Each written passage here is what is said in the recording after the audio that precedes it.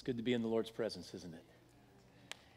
And we're going to go ahead and take our offering now, so let's pray together. Father, thank you. Thank you for the table that has been spread for us. Thank you that there's a day coming that every wrong will be made right. All of the struggle that we currently experience will be relieved. And Lord, I just thank you that we have that great day to look forward to. Father, thank you for the cross. Thank you for the blood of Jesus that was shed. And now, thank you that we get to be part of your mission. Thank you that we can give our lives. That's really what you want first. And then, of course, the resources you've given us. Lord, I pray that you would bless this offering and that you would allow it to resource the mission here and to resource the outreach into the world as well as our community. And so, Lord, thank you for this opportunity to give. And would you bless this time and bless each person who gives, and would you just come and be with us now in Jesus' name. Amen. All right, so God bless you as you give this morning, and I'm going to go ahead and start the message here where we're going to talk about a new series called Timeless. And if you've been here, you know that we've been in a whole series called Life on Mission, and we've been looking at the mission of Jesus Christ and how each of us get to be part of that. But one thing reason it's important to kind of back away from that and to look at the things that are timeless is because there's so many things that are fads, right? Right? A lot of things that just come and go. There are business trends. There are fashion trends. There are hairstyle trends. I don't know what those are, but there are hairstyle trends. There are economic trends. There are music trends, and the list can go on and on. Technology is also a thing that's trendy. I've got something here that I found in my junk drawer. Know what this is? It's an old iPod. Right, it's one of the first. I remember when this is one of the first ones that came out, and you know that you can put 50 songs on this thing? I mean, it is amazing. I mean, when this thing came out, it was just incredible how current and cutting edge this was. I mean, you could put it in your computer and download songs from this place called iTunes. It was just incredible. And now, of course, it's just come and it's gone. And so it's important that we understand that we live in a trendy world, that things come and go, fads come and go, but there are some things that are timeless. And we need to learn to live by the principles and kind of wear the things, get these practices in our lives that go beyond just the current fad and onto what is really eternal. And so, bottom line this morning, if you're taking notes in your program today, here's the first fill in the blank. In a trendy world, the best things in life are timeless. They are. In other words, there's a way to live our lives that's never going to go out of style. This looks good on whoever wears them, and we need to invest our lives in the things that are timeless. Now, it's okay to keep up with the trends. I mean, I think it's important and it's good to, be fashionable and, keep up. And there are times when we need to change things. I mean, we change the colors in the church and different things about, how we present ourselves to the community. That stuff's going to change, but there are principles that never, ever change. And so in this series, we're going to look at how to live our lives in a way that's going to impact both now and forever. And these principles, these values, are going to gain value over time, unlike this thing. I don't think I could get much money now. I paid a lot of money for it. Probably get very little bit for this right now, right? Unless there's an antique dealer. Come on up and see me later, okay? Well, the first thing, part one, we're going to look at today is this: eternity. What is heaven like? We're going to start with eternity. Now, eternity is certainly timeless, right? But here's the question: what is heaven like? A Gallup poll showed that 81% of American people believe in heaven. 81%. I mean, isn't that incredible? You can't get 81% of Americans to agree on anything, right? And yet they all agree that there's a heaven. However, everybody doesn't have the same understanding about what heaven looks like or what heaven's going to be like or how to get to heaven. And so that gap leaves us wondering, how can heaven and eternity have any impact on today? Today. And in fact, what we're going to talk about today, my prayer is that it will not just impact someday forever when we think about heaven, but it's going to impact the way we live in the next 7 days of our lives. It's going to have an impact on Tuesday. It's going to have an impact on how you are living your life, this very idea. So in many ways, heaven is marginalized. You know, everybody wants to go to heaven, but no one wants to die, right? And so we kind of push heaven out of our mind. We kind of keep it distant. We marginalize ourselves from it. And when heaven is trivialized, here's the point, our lives can become marginalized. You know, we think if we think of heaven less, then maybe it'll make this life more important, when in reality the opposite is true. When we think about heaven more, then it makes this world, our moments here on earth, even more valuable when we realize what's real. Let me give you some examples about how heaven gets trivialized. When you think of heaven, what do you think of? Well, we see a lot of times pictures of heaven as being clouds, white fluffy clouds with, you know, people kind of walking around in that mist, you know, that's kind of there. And there's robes, and there's, you know, angel wings, and there's lots and lots of songs, right? And we're going to sing songs for forever. We're going to sing hymns. We're going to sing songs. We're going to sing them forever and ever and ever. And you know, when I think about heaven that way, you know what it makes me nervous. I mean, and you know what it kind of reminds me? I'm afraid I'm going to get bored. Right? Anybody else? Know what I'm saying? If that's our view of heaven. And see, heaven's a much better place than hell, don't get me wrong, okay? I mean, I don't want to go to hell, so I'd rather go to heaven. But then maybe, just maybe, if that's what heaven is, then the things here on earth, the things that we get to enjoy, you know, and the people and the experiences, maybe this is better. Maybe I want to put that off as long as I can because this is better. See? And, you know, Hollywood doesn't help any either, right? I mean, we have Morgan Freeman mopping, you know, floors, thinking about, you know, heaven. Or we have, there's this show on called The Good Place. I don't know if you've seen it. I've watched a couple of the episodes, and it's like, that is not heaven. Okay, I mean, that's just not what the Bible talks, Kristen Bell and Ted Danson. But, you know, if it's true that, you know, that you're a believer, and even if you're not a believer, you know, this idea of heaven and hell, you know, there's a myth. There's this myth about hell. I heard it the other day. It's like hell is, it's going to be better for me to go to hell, somebody would say, because all my friends are going to be there, right? And it's like, that's just crazy. I mean, that's just crazy talk. You don't want to go to hell, and if you do go to hell and your friends are there, you're not going to know your friends anyway. It's going to be a very isolated, terrible place. But all this is to say that we as Christians, even as believers, we have doubts about how fun heaven's going to be, you know, how good heaven's going to be.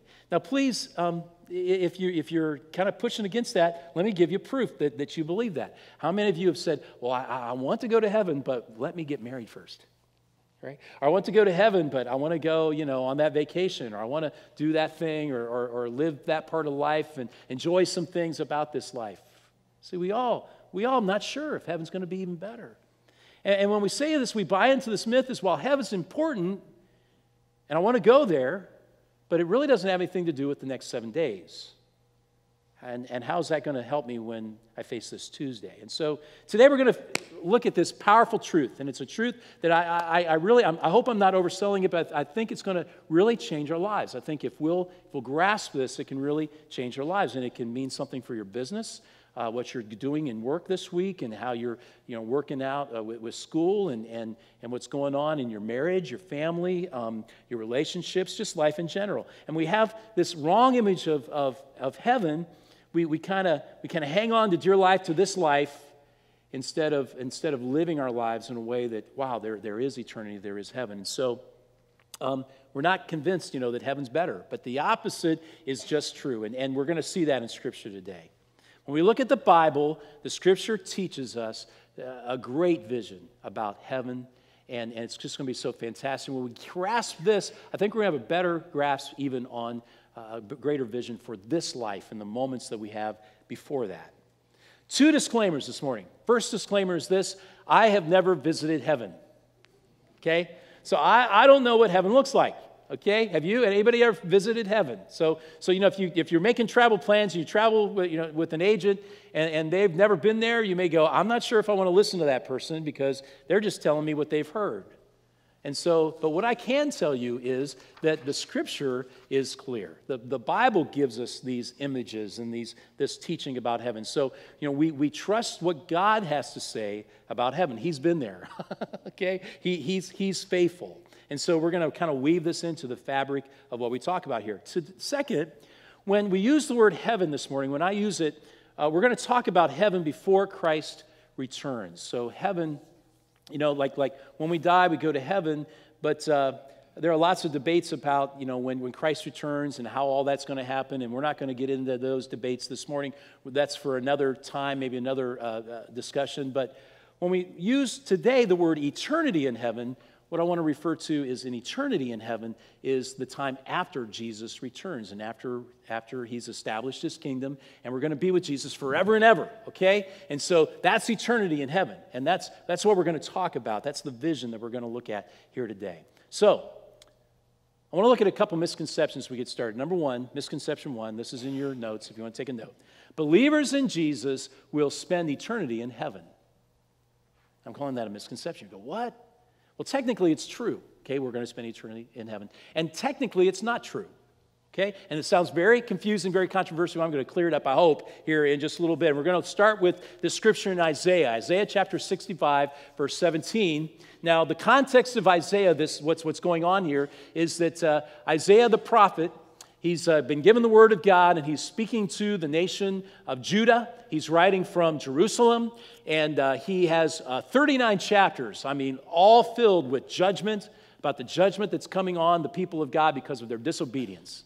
And then I love it because then after that, God churns that thing around, and he now proclaims blessing and comfort, gives words of comfort in chapters 40 through 66 about the future and about what's going to happen in the future. And this is what Isaiah, under the inspiration of the Holy Spirit, this is God's word, this is truth. Here's what Isaiah 65:17 reveals. He says, "See, I will create a new heavens and a new earth." A new earth. A what? A new earth. So there's a concept of a new earth. And God repeats this in the very next chapter in Isaiah 66:22. "As the new heavens and the new earth that I will make endure before me, so will your name and descendants endure." And so he's talking about not just a new heaven, but there's also a new earth. It's going to be a new earth. And so this phrase, new heaven and new earth, it's really monumental. It's really important for us to grasp if we're going to think about eternity in heaven, is to understand this new heaven and what the new earth means. Now, this phrase, it's inclusive of earth. Okay, there's a new earth that we're going to be part of in heaven. And this goes on into the New Testament. And let's look at 2 Peter chapter 3, verse 13.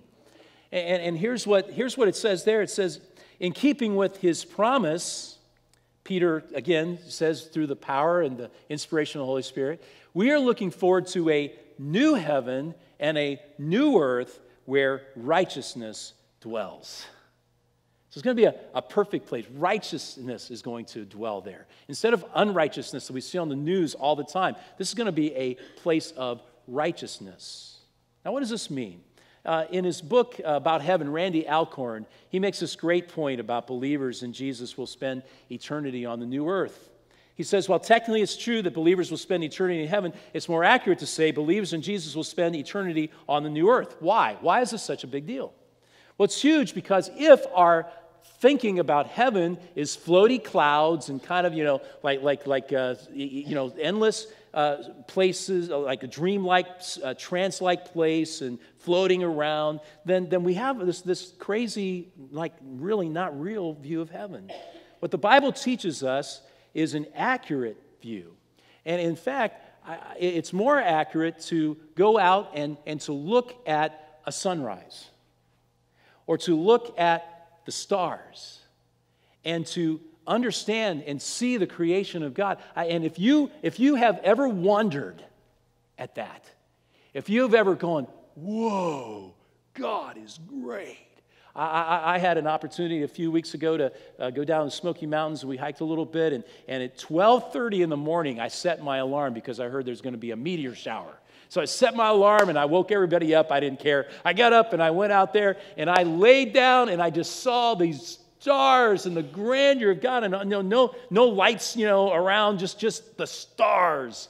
And it was like, wow, God is awesome. And if you've experienced that wonder, you're experiencing what heaven is like. See, and you know more about eternity, and you know more about what eternity is going to be like than you may even realize when we get a glimpse. We get this glimpse.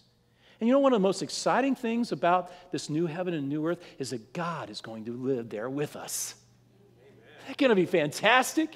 And if God is there, that's heaven, man. And see, we're kind of talking semantics here, okay? I mean, you get what I'm saying, right? I mean, but there is a earth. I mean, we have a physical resurrection. We talk about that. And there's going to be a place for us to live.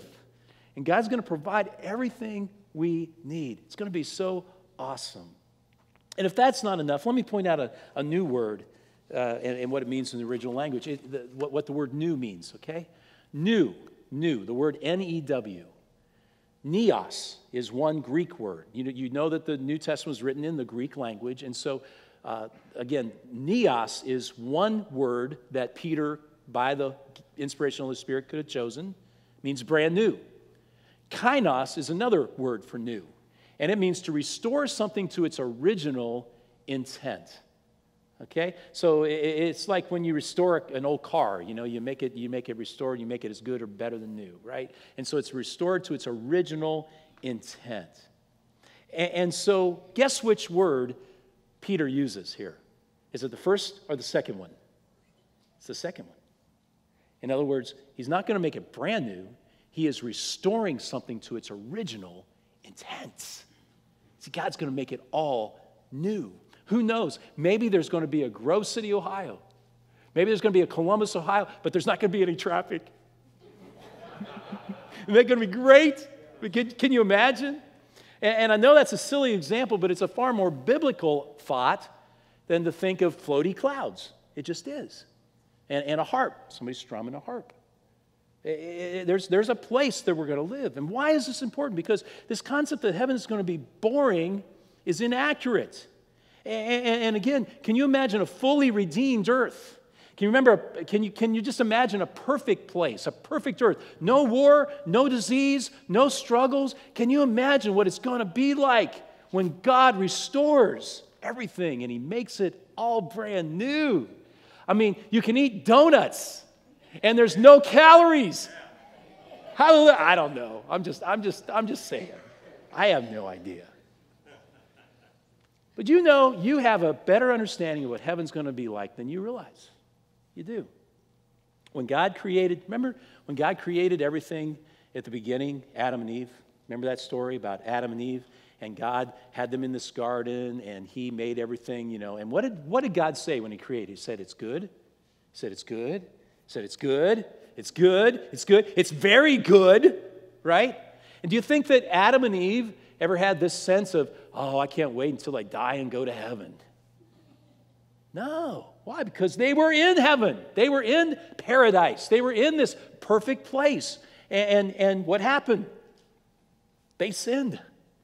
They messed it up. And all of us, we're all messed up by sin. But there's a day coming. Here's the gospel. You ready for the good news? You see, we live in a broken, fallen, messed up world, but the good news is that Jesus Christ came, and he is the Son of God, and he gave his life for our sins, and then he resurrected from the dead, and he's the firstborn from among the dead, and we are going to raise as well. Praise God. Hallelujah. And so, Jesus came to redeem God's creation back to its original intent. He's going to make everything kainos. He's going to make everything new. Now, when you hear that, we started our discussion by saying, now, this is going to make a difference in the way you live your next 7 days. And here's where we're going to go to misconception number 2. What you do, here's a misconception, what you do on this earth determines whether you go to heaven, but once you're there, it's the same for everybody. All right? Now, this is a misconception. Ironically, the Scripture teaches exactly the opposite. Okay? Here's what the Scripture teaches. It is only by grace through faith that you are saved. It is not by what you do. Okay? So if you're here, you're trying to work hard enough to be saved, if you're trying to do enough good things to tip the scale so that you can, get on God's good side, then stop. Stop trying so hard and receive the grace of God. And that's the good news today. That's the gospel, that Jesus took away all that sin and shame. Come to the table. Come to the table of the redeemed. Come and just receive this good news, okay? But, however, the Bible doesn't stop there, and it makes this very interesting point. Look at 2 Corinthians 5:10. And I want to set up the context of this because it's really important. If you look at the context of this chapter, this verse, the context is that this is written to believers. This is written to people like us who believe here this morning. All you that believe, this is written to you, okay? And so here's what he says. This is Paul's writing. For we must all appear before the judgment seat of Christ, so that each of us may receive what is due us for the things we have done while in the body, whether good or bad. So in other words, we are all going to come before the judgment seat. Now the judgment seat, that Greek word is bema seat. How many heard bema seat, right? And so that's where we get the word bema seat. That's right from the scripture.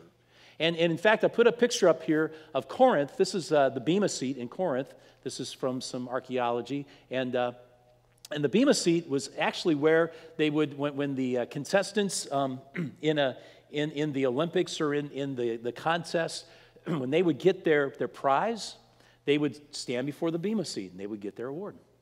And it was also the place where there would be judgment.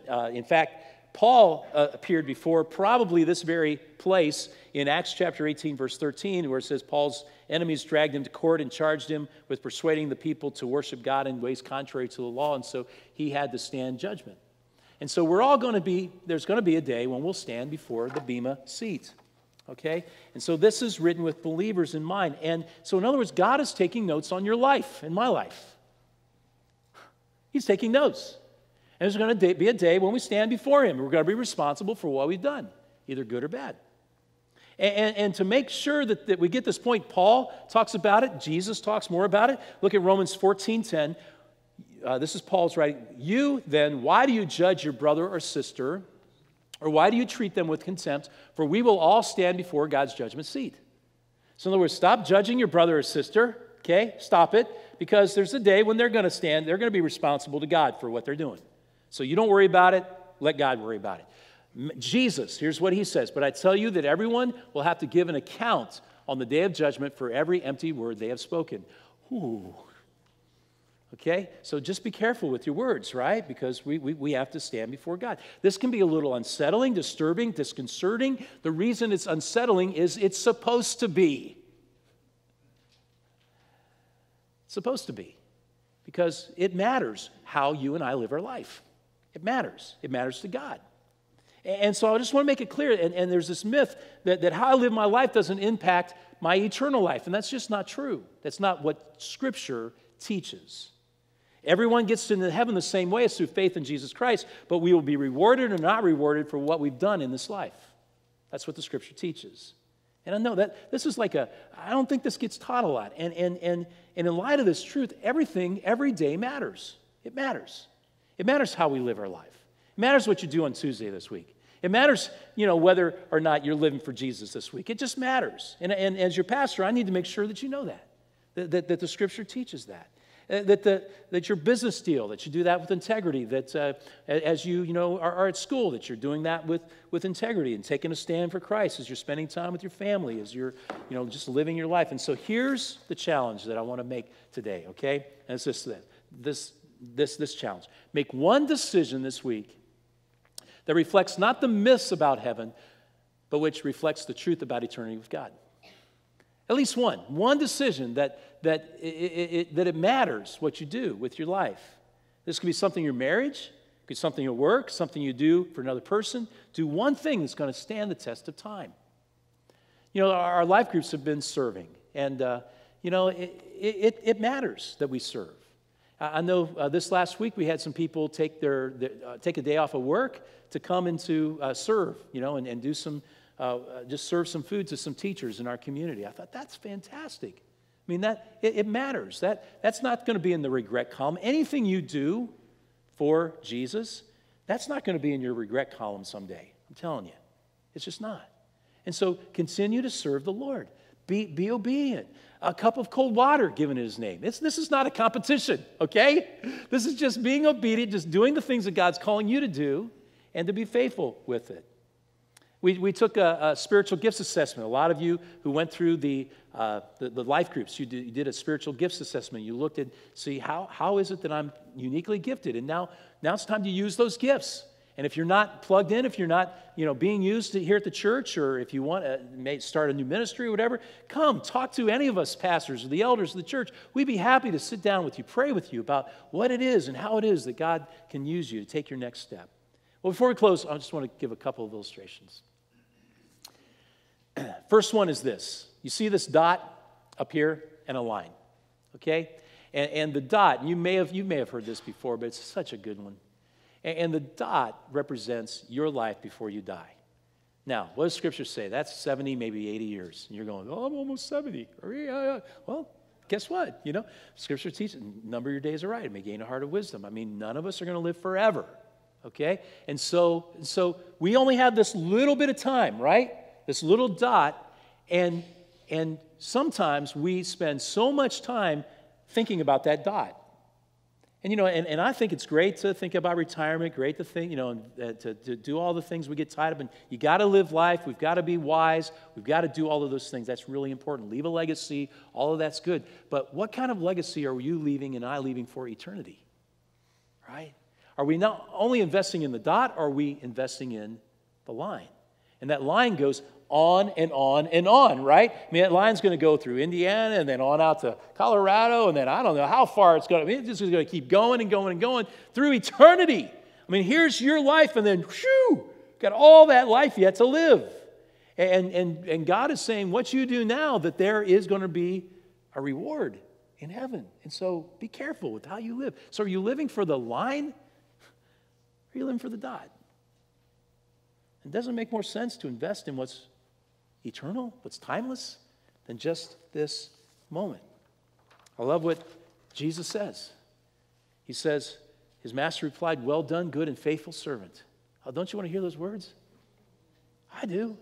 And so you've been faithful with a few things. I'm going to put you in charge of many things. You're not going to spend eternity just twiddling your thumbs. You're going to have lots to do. And he's going to put you in charge of many things. Come and share your master's happiness. Be faithful. Be faithful now, and God's going to make you have even more happiness. See, I love that happiness. It's not about, this idea that we're working and we're trying to, get a bigger mansion in heaven. What's that about? That's crazy. It's not that. That's a materialistic way to look at it. No, we see, share your master's happiness. What makes your master, our master Jesus, happy? It's the people that we love. It's the people that you invest your life in. I love how Paul writes it in Philippians 4. He says, therefore, my brothers and sisters, you whom I love and long for, my joy and my crown. Why do you race? You race to get a crown, right? And he says, the people, my brothers and sisters, you, Paul say, you are my joy and my crown. And so stand firm in the Lord in this way, my friends. Stand firm. I want to finish with this illustration. Melissa Spolstra, she came and she spoke at our women's conference, and I was one of the few guys here. And so they were having this conversation about something about women. I don't know what it was, but I was like kind of listening in. And so I peeked in the back there, was walking through the doors, and everybody looked at me and they laughed. And I'm like, uh-oh, I came in at the wrong time. You know what I mean? And so I had to get out of there really fast. But it was she was great, had some great teaching. And what she said, this last illustration, reminded me of Scripture. It's in 2 Corinthians 5, verse 4. It says, while we are in this tent, we groan and are burdened because we do not wish to be unclothed, but clothed instead with our heavenly dwelling, so that what is mortal may be swallowed up by life. Now the one who has fashioned us for this very purpose is God, who has given us a Spirit as a deposit guaranteeing what is to come. You see, you and I, we live in this tent. And your tent might be getting, kind of ruffled and beaten up and ripped and all of that stuff. But there's a day coming when you're going to get a new thing. You're not going to be unclothed. You're going to be clothed with the heavenly dwelling. Okay? The mortal will be swallowed up by life. And this is why God has fashioned us, why He's made us now, so that we will get this. And so this is coming, okay? Eternity with heaven, in heaven with God is real. And we've been given this deposit that's guaranteeing this. You know what that deposit is? The Holy Spirit of God. He's always with us. And, you know, I can't always be with you. I can't be there to encourage you and say nice things. And, you know, and if you expect me, you know, always be the one that's, you know, encouraging you, I'm going to fail you miserably. Okay? I'm only just one little person here on earth. But you know who will never fail you? Holy Spirit. He's always with you. He's called the Paraclete. He's the one who walks beside. That's what it literally, that word literally means, a Paraclete, the one who walks beside you always. So he's always with you, and he is the deposit guaranteeing what is to come. And so, what she said was, we need to drink our H2O every day. And she had a little bottle of water, and I'm like, I'm going to take a drink right now. Oh. And she said, heaven plus the Holy Spirit equals optimism. Isn't that a great teaching? Because, see, we walk around sometimes, we roll our heads down, and we get discouraged, and we get focused on the dot, and we just get so worried about what's going on right here. And what we need to do is we need to have that bigger vision, right, of heaven and what's coming, the new heaven, the new earth, and that God's going to be there, and it's all going to be made new. He's going to repurpose it, and it's going to be perfect. And we've been given the Holy Spirit. So if you got heaven waiting for you, and you've got the Holy Spirit's presence right now, why aren't you more optimistic, right? We all can be optimistic because we know what our inheritance is in Jesus. And so this is the invitation today, is to come to the table. It's to come and receive this grace, come and know Jesus. Let's live our lives in a timeless way, not that's filled up with the things of this earth, but that is filled up with the passion to be on the mission of Jesus Christ. I invite you to stand with me. And what we're going to do is we're going to close our time here by focusing on this song. But it's a song that's a song about Jesus. And this song is about the fact that Jesus is worthy. He is the worthy Lamb who was slain. You know, God created the heavens and the earth. And as He created, He said it is good. But then He said it's not good that we're alone. And so He made us for relationship. That same relationship that God has enjoyed for eternity. God the Father, God the Son, God the Holy Spirit. And so He made man and He made woman. And He made us for a relationship. And that relationship was broken by sin. And we'd experience death and separation. But there's a day coming when the world will be made new. The heavens and the earth that we know now will disappear. But there will be a new heaven. And there will be a new earth. And Jesus Christ will be Lord of all. And we will reign with Him forever and ever and ever. And it's going to be perfect. There's not going to be any more sorrow or pain or guilt or shame. And it's all because Jesus Christ has purchased us by His blood. He is worthy. And so let's proclaim this morning, because God is alive right now. And there are angels I know around His throne that proclaim, holy, holy, holy. And so let's join that mighty chorus today. Let's get our eyes fixed, not on the things of this earth, but on things that are above.